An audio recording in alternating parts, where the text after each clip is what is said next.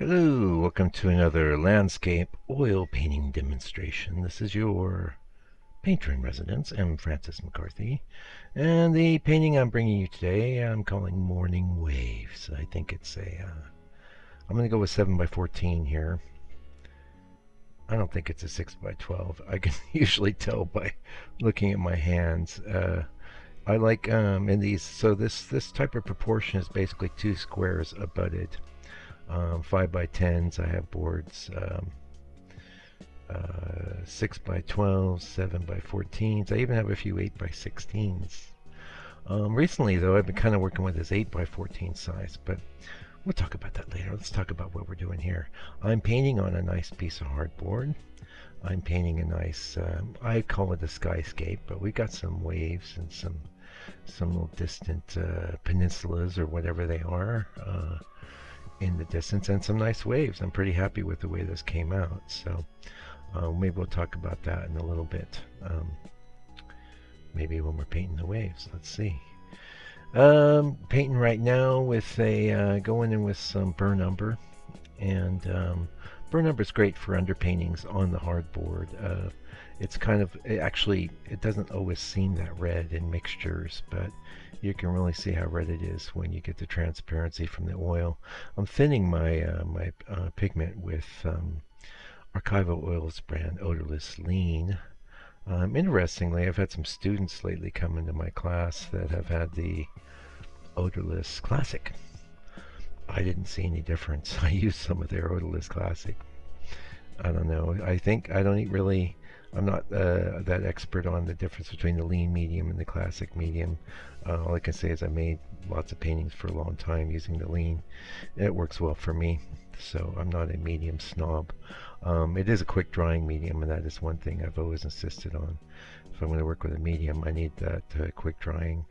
Well, it's not always that a factor. In fact, a lot of times I try to just leave the painting alone after my initial color session, but in that drawing session, there are times where I'll do that, doing underpainting / drawing with the burn umber and the quick drying oil, and it'll be dry next day, and that's really what I want. Oh, let's talk about that color I'm mixing on screen right now. So, that is, how do you get aqua? Well, that is a bit of, I'm guessing phthalo. It could be cobalt or ultramarine. I'm not that helpful. It looks like phthalo to me.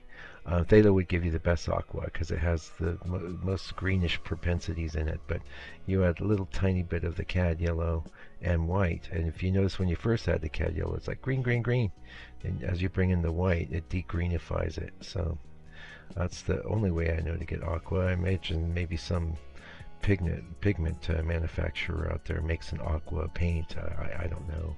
I wouldn't be using it anyway.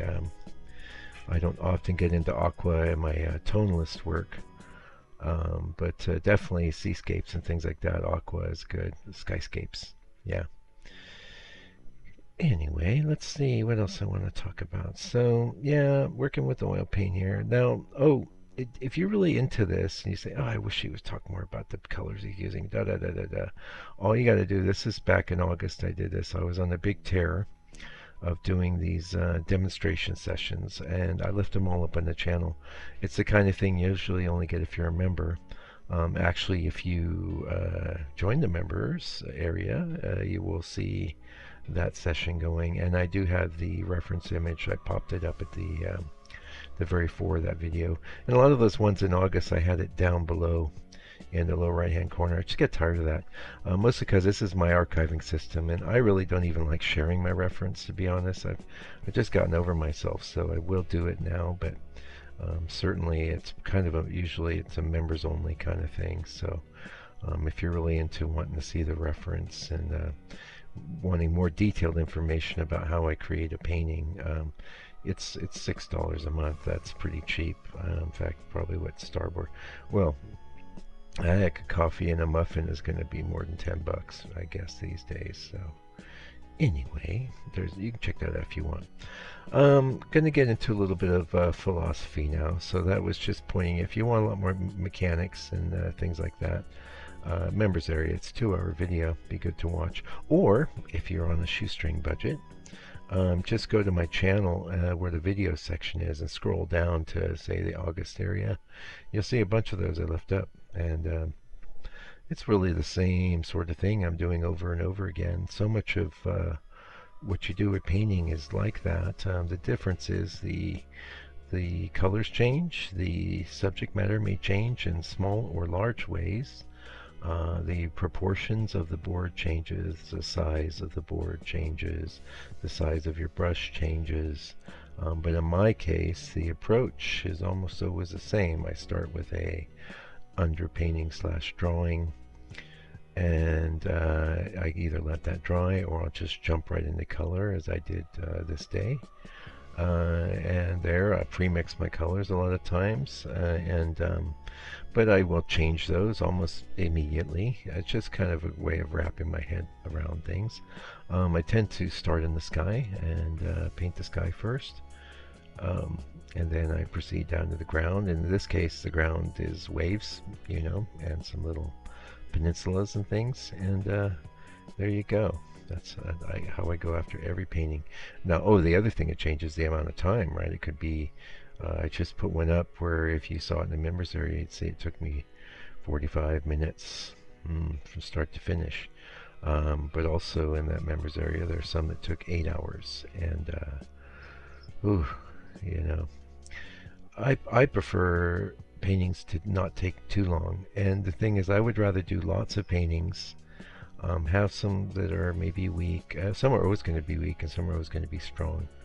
But have things fresh. So if I work on things too long, they get overwrought, distorted, overly tight, and unpleasant. And it's not a good look. I don't like it. So you're going to be able to do maybe like, okay, give me for instance, so this painting in the members area, just over 2 hours, right? Do you think I did 4 2-hour paintings in that day? No. That's basically like condensed and compressed attention there. So I can do that one a day.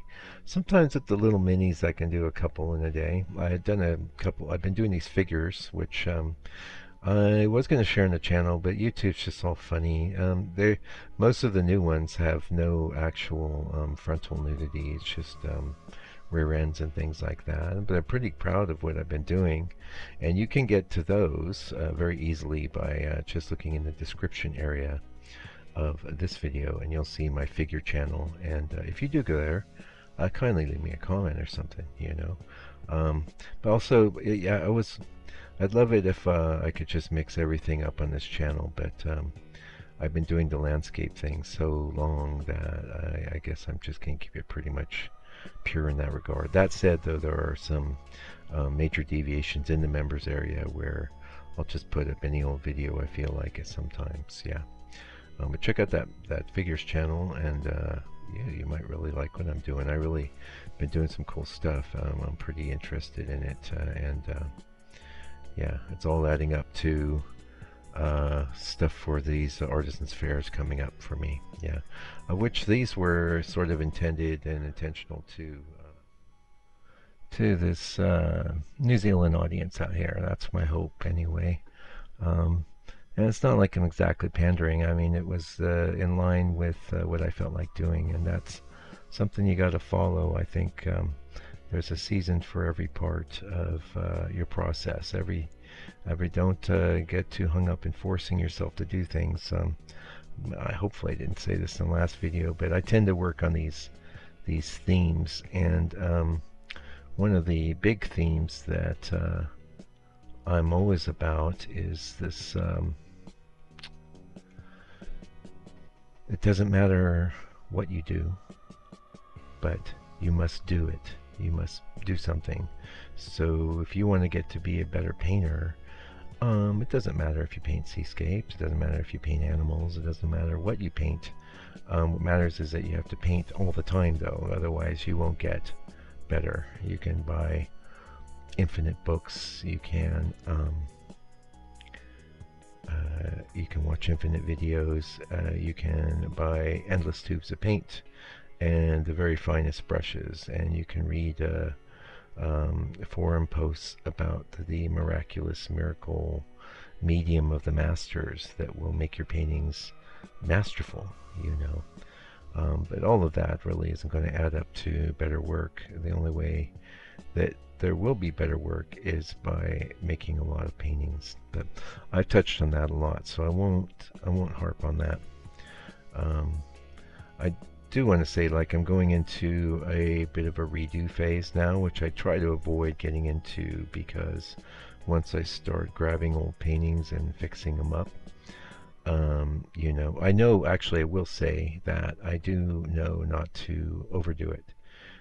Even if you're looking at a painting and you're going, I didn't do so well there, maybe I should fix it. You know, it's years later, but leave some of that alone. Just leave it. You know, it's you know, maybe it'll be for the art historians or the museum, or the guy or gal writing a book about your life and your art. You know, now that could be a vanity. It could be an illusion. But if you're not working towards something like that, you know, whether it happens or not is really beside the point, you know. I would say, well, do it anyway. What the heck? But personally, I would love nothing more than there to be retrospectives of my work 100 years in the future, you know, like this. I've got this book of a retrospective of Constable's work, you know, and there's all his amazing studies in there and stuff, and it was comprehensive. You know, I don't know how they did it, but they tracked down almost everything he ever did that was still in existence, and had a huge show and put this book together, and it's an amazing book. I'd love for something. Well, I won't be around, so it doesn't actually matter, but while I'm here, I'm trying to make a mark. I'm trying to create things that are beautiful, worthwhile, and pursuing mastery, right? And pursuit of mastery is its own reward, I think. Oh, hey, I mentioned I would talk about waves a little bit. Okay, so yeah, one of the places I would hang out would be Santa Cruz, California. I had family down there. And we'd go buy art supplies there. And I remember it was kind of shortly after starting my journey as a landscape painter. I'll go to this very, very nice art store there. Forget the name of it off the top of my head. Lens, I think, is what it was called. With a Z. A great art store. There was a lady there, of course, you know, who works in art stores. A lot of times it's artists, painters. She had one of her paintings up, and I was showing her one of my things I brought, you know, and she was a good painter. She looked at it and says, "Oh, you're working with a limited palette," you know. She picked that up. But she was a wave painter. See, I get to my point. I always do. One of these people that does these brilliant, dramatic paintings of just basically waves with the sunset or something, and the lights coming through the wave, and it's beautiful and translucent and all these amazing colors, and there's a total mastery to that. And I remember talking to her about that and saying, wow. And she's like, oh, I studied with this guy and this guy or gal, and they're the master wave painters. So that ain't me. I will never be me, but I always think of that lady when I paint some waves. I'm painting some waves here, and I think I did pretty good. So for my part, I mean, the only thing I could pass on you is stay loose. Stay loose, because waves ain't going to be tight. They're constantly changing. So you want to kind of pop something down and then just leave it alone, you know. And for the most part in these skyscapes, that's what I've done across the boards. I just lay it down and leave it alone, you know. And that's why they go pretty quickly. It seems it went very quickly, you know, compared to my regular landscapes. The skyscapes take less time, but are, you know, quite beautiful. And I really like doing them. I'm not sure when I get back into them. Like when I'm in a phase like that, it seems like I won't be stopping. You know, but you know, I got into minis. I'm doing these figures now. And you know, I've got some reference. I'd like to get back into it too, so we'll see. Anyway, it looks like we're getting close to the end of this video. Thank you so much for joining me today. I know you have lots of things you could watch on YouTube, and hopefully this video has been helpful to you. If you feel like you have the ability to support me or help me in any way, please do so. That would be great. My favorite way to be supported is purchase of a painting. There's a lot of great things up there, and my prices are very good. Yeah. Um, Also, there's a membership area. Or if you're, not able to do any of that, just leave me a comment, let you know you got some out of the video. I really appreciate that, and I really appreciate you. Like I said, I know you have lots of things you could watch, and you spending time with me. It's a blessing, and I really appreciate it. So, until I come back with another video for your edification and enjoyment, do me a favor, do me a solid. Take good care of yourself, your family, all your loved ones. Stay out of trouble, and God bless you and your family.